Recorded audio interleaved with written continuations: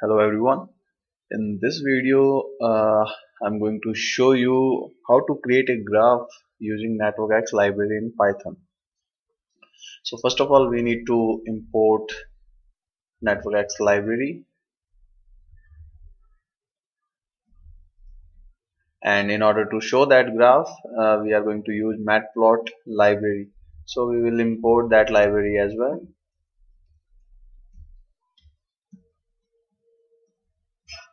So in Networkx, if you want to create any graph, first of all, we need to create an empty graph. So how to do that? Nx dot graph. So now Gj empty graph is not having any nodes and there is no edges. So how to add node? So what you have to do, g dot add node, and here you can specify the node number. Like we are adding a node and that node number is 2. You can add another node, let's say 5.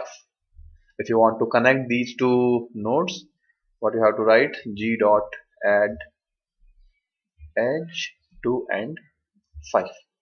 Now if you want to add another edge, let's say 4 and 1, and if you can see, we have not added these two nodes previously. So what this Networkx will do, whenever we are trying to add a edge, and if those nodes are not available in graph, this library first include these two nodes in the graph and then it will connect them. So no need to add these two nodes explicitly. So you can directly add edges as well. And if you are having a list of edges, you can do this thing as well, like edges from, and here you can give your list. In this list, item are in this manner. Let's say 2 5 and let's say 1 3. So this list is having two edges information, so this will be added in the graph. Now let's see how to print the information of our graph. So in order to print the information, you can use info function of Networkx library.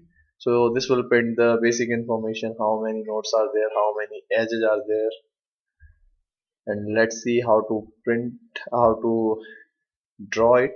So nx dot draw g. So it will draw your graph, but if you will run this program, you won't see any graph, because in order to see that graph, you need to run this function as well, plt dot show. Let's see the output.